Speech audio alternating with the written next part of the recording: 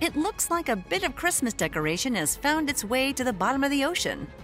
But wait, the tinsel has come to life, and it looks like an alien with slimy teeth. Say hello to your Christmas nightmare, the Antarctic scale worm.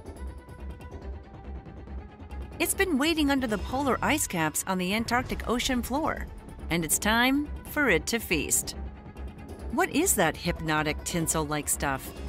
Should you be worried about these alien-looking teeth? I'm worried. How could these fascinating worms be saving the oceans? Stay close as we bring you everything there is to know about this shiny critter. About 8,000 known species of scale worms, or polychaetes, live in an incredible variety of ocean habitats, from shallow tide pools to volcanic hydrothermal vent chimneys. They can be as small as your thumbnail or as long as 2 meters. And scale worms come in every color you can think of. But the Antarctic scale worm is among the newer varieties discovered. These scale worms' oval-shaped bodies are flat and covered in, you guessed it, scales. Surrounding this scaly body is a trimming of shiny golden bristles. And these worms can grow to 20 centimeters long and 10 centimeters wide. The more tinsel, the better, I'd say. But there is the scary-looking alien jaw at one end of that shiny body. But we'll get to that in a bit.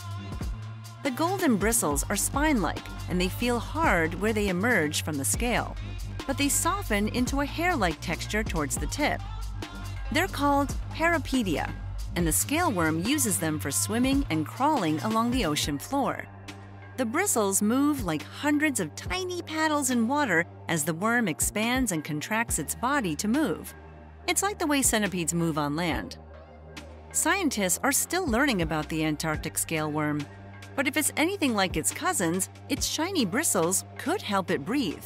It might even use its flamboyant trimmings to produce venom to defend itself from predators. But who needs a sideshow of poison bristles when you've got a nasty mouth like that? Like all good horror shows, there's an element of surprise here. When it's not feeding, the Antarctic scale worm's jaw looks like a sucking mouth part. It's alarming, but we've seen worse. But then it gets ready to feed, and its toothy part extends out of its body by about 5 centimeters. And once the meal is over, it folds right back into its body and remains hidden until it's snack time again. Oh, and that's not its head that the jaw is on. That's its throat. Antarctic scale worms live at depths of more than 1,640 feet. And unless you're a smaller ocean floor dwelling creature, they won't be coming to feed on you. Like many predators, scale worms like this dazzler provide critical services to their ecosystem. They are avid recyclers and expert builders.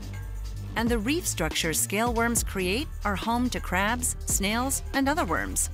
The Antarctic scale worm looks scary, but it's a lot nicer than its cousin, the bobbit worm. And we've got the story on this evil cousin in another episode of Crazy Creatures.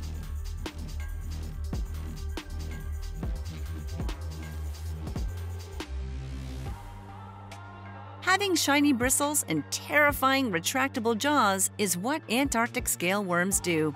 And that's why they are crazy creatures.